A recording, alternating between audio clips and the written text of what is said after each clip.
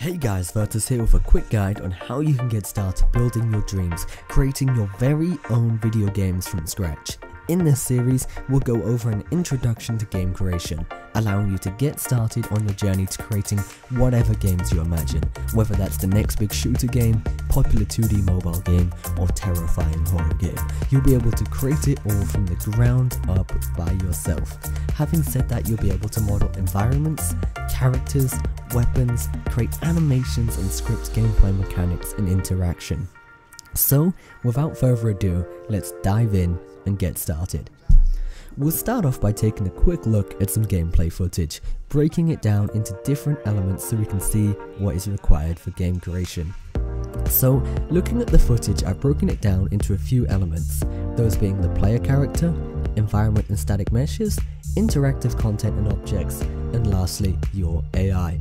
So, to start off, you have your player character, which is controlled by you and is comprised of a few different things, those being the controls telling the game what to do based on user input, and a character model to represent the visual side, camera systems, and animations.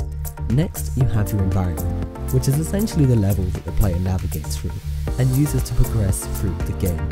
These environments are built up of hundreds of different static meshes, such as structural items like walls, aesthetic items like bins, lights, and more. These objects are meshes, which are essentially built up of little squares known as polygons to create a refined shape.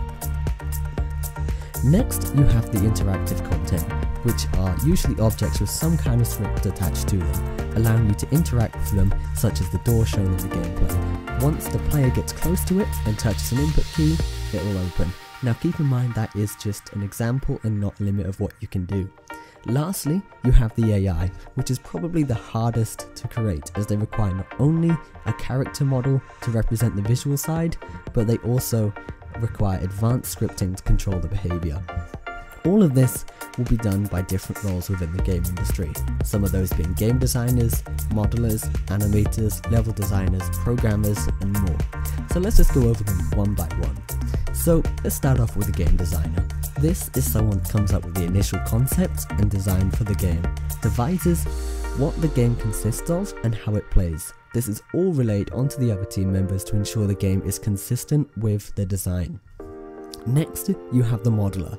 These guys create the visual part of the game, creating objects such as characters, weapons, and more, using software such as 3ds Max or Maya to create the polygon-based objects as mentioned previously. Next, you have the animators.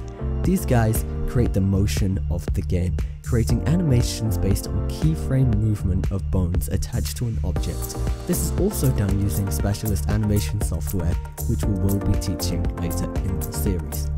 Next, you have the level designer, someone that designs and plans a level, starting with just a 2D layout and an idea, and bringing it into life inside of a game engine in either 2D or 3D.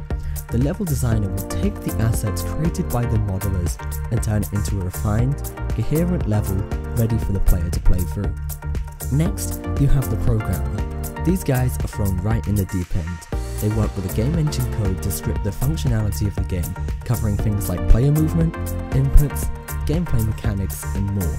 They work with a variety of programming languages to do this, and form the back end of the game. Lastly, you have the UI designer.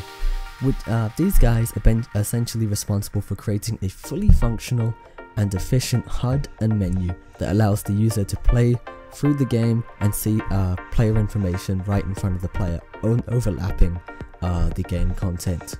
So, as I mentioned, there's a whole lot of work required for creating video games and a whole variety of different software packages. We'll be teaching it all. Below, I've compiled a list of software packages we'll be using for game creation. As you can see, there's quite a few used for different tasks, such as modeling, animation, or creating levels inside the game engine. All of the software is the industry standard and will be able to create amazing results.